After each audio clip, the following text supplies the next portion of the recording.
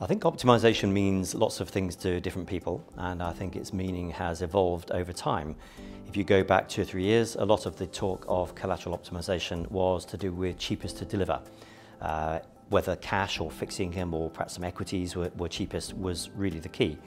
And there were simple solutions emerged to that by just stacking up a set of assets and then picking them off the top. But as time has gone by and as more regulations have kicked in, it's become clear that that's not quite enough.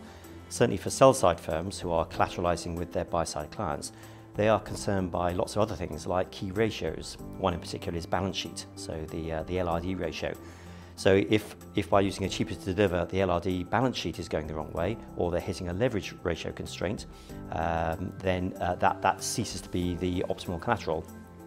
They're also finding that there's lots of trapped collateral in different pockets around the organisation, and now collateral has become scarcer. A lot of effort has gone into freeing up that trapped collateral and getting that into the optimization algorithm, as it were. Another key thing nowadays is economic profit. So banks are looking much more at trades where perhaps they could park some equities with their custodian, release cash, pay down their commercial paper program, which then releases costs, place the cash they release within a commercial lending unit. So there are complex trades like this which can release economic profit and have dramatic impacts on what collateral is used where.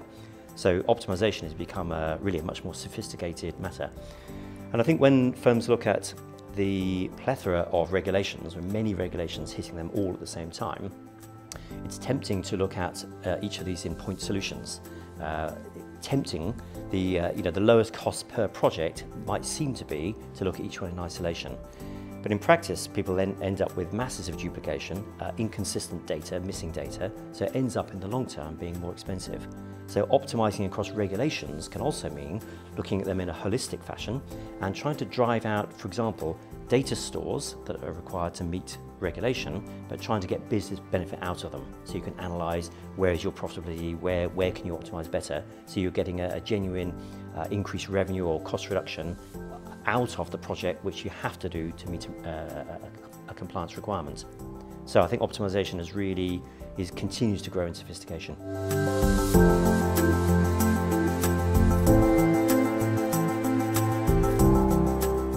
In our experience, a lot of firms don't really think about operating model.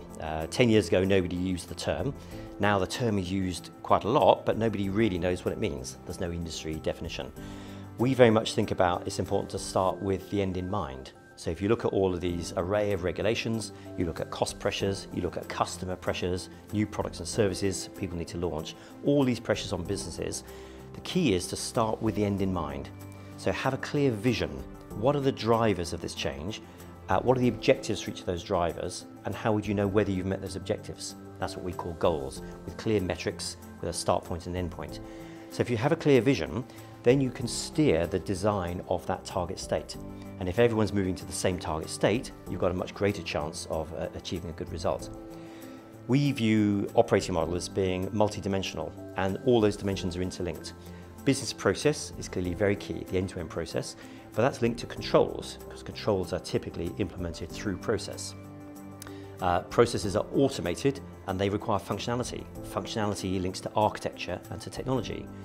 But there's also people interact with the technology. So you've got roles and responsibilities in terms of how the actors interact with the operating model. You've got to deliver products and services through this operating model. So how do they get delivered to customers? And data, which underpins everything, is transformed as it moves through the end-to-end process.